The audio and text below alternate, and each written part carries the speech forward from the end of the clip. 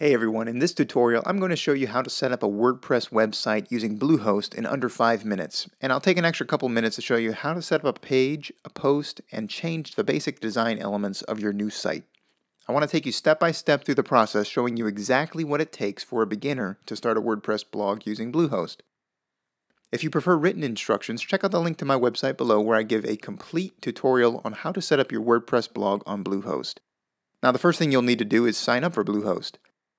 In the description below, you'll find a link to Bluehost where you'll get discounted pricing as well as a free domain name. Click on the link and it will take you directly to Bluehost where you can click Get Started, which I'll do right now.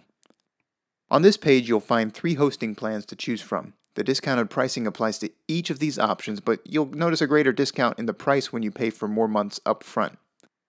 I'm going to choose the basic plan because it allows me at least one website, and I know with Bluehost I can always upgrade to any of the other packages at any time.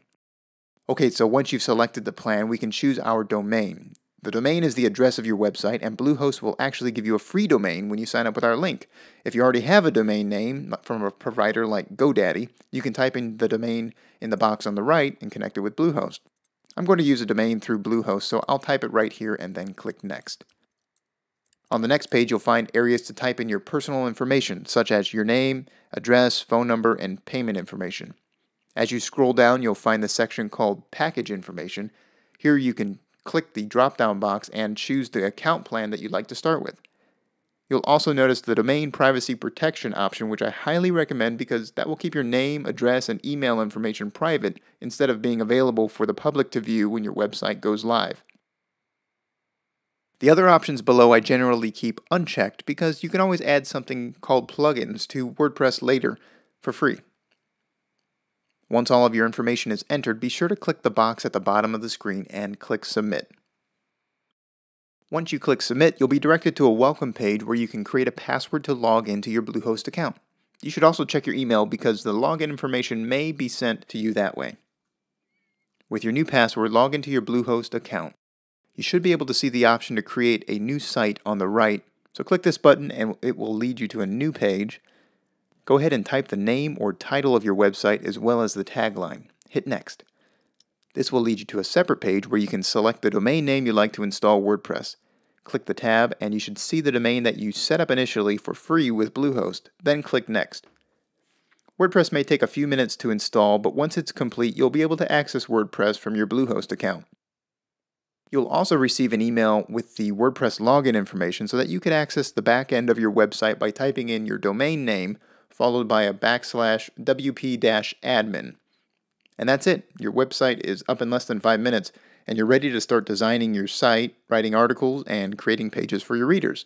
But while we're in here, I want to show you a few things that will make your life easier as you navigate the back end of your new WordPress website.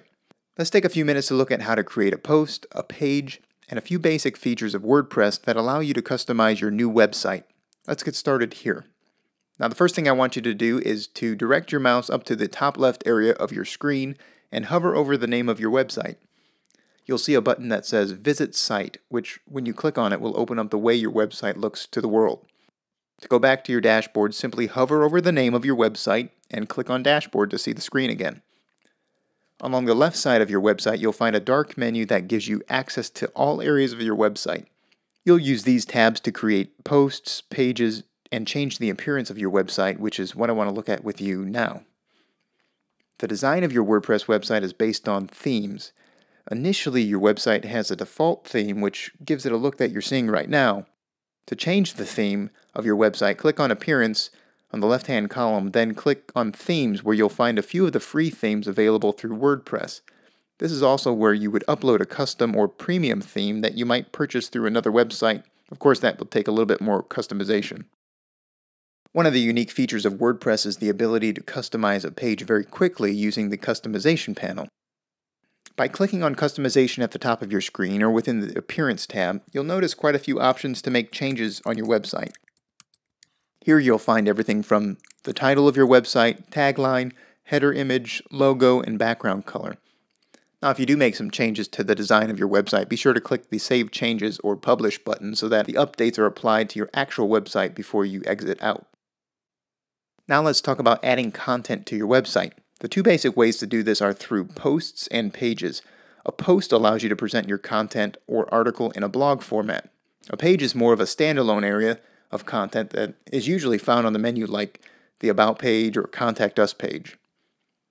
To create a new blog post, click on the Add New button located under the Post tab of your dashboard menu. A new entry pops up and you'll be able to add the title of your new post along with the content, including images, and any other links you would like to make within your own website or links to other websites. When you're ready to publish the post, select the Publish button over here or click Edit right here to schedule the post to publish at a later time. The one thing that you'll notice under the title of your blog is something called a permalink. This is the address of the post that will be visible once you publish your content. In this example, it gives a date, but if you'd like to change that, you can do so by clicking on Settings, then click on Permalinks. You'll see that it's currently set on day and name, but if you click on Post Name, it will clean up the URL on every post you create, showing just the post name, not the date. Just be sure to save your changes when you're done. Now let's talk about adding pages to your website.